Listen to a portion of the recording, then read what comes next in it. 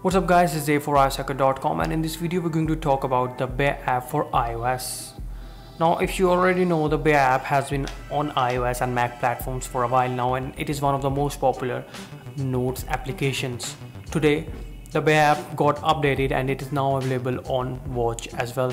So now you will be able to use the Bear app on your Apple Watch and create notes on the go. What makes Bear app on the watch so much useful is that it displays the list of your current notes that you have created on your iPhone or Mac right at one place. So you can simply access the notes that you already have by simply tapping on them.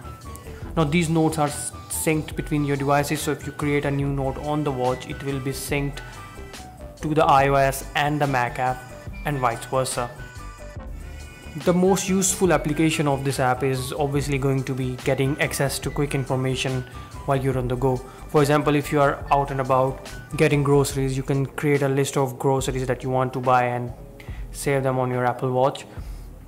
Once you're there, just simply launch the Bear app, access the grocery list and close the app without having to take out your iPhone from the pocket. As you can see, you can view the whole note. It's not a stripped down version of the note that you have saved on your iPhone. You can scroll through the whole note and read all the text that you have added. Now you can't see the images that you may have added on your iPhone, but still it's a big deal that you can do this right on your watch. Another thing you can do is you can append notes. So if you have already created notes on your iPhone and you want to add something to it, you can simply tap on the append button and say add this text to my note.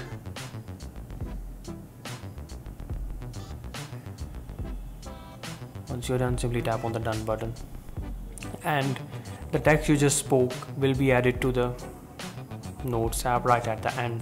I have to scroll down again, and there you can see add this text to my note has been added. You can also create brand new notes using this app, so simply go back and then tap on the new note button. This is a new note. As you can see, creating notes on the go is quite simple. All you have to do is speak to your watch.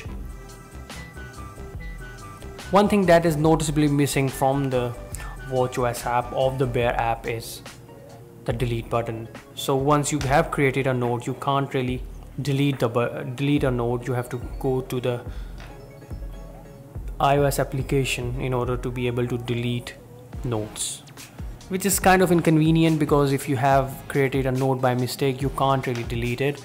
You have to take out your iPhone and then hit the delete button. I hope this gets fixed in the next update.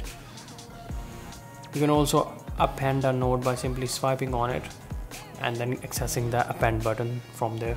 Just tap on it and you will be able to speak and add text to your existing notes. So this was the Notes app on your Apple Watch. If you like the Bear note, don't forget to share your thoughts in the comment section below. Also, don't forget to hit the like button and subscribe to our channel for more content.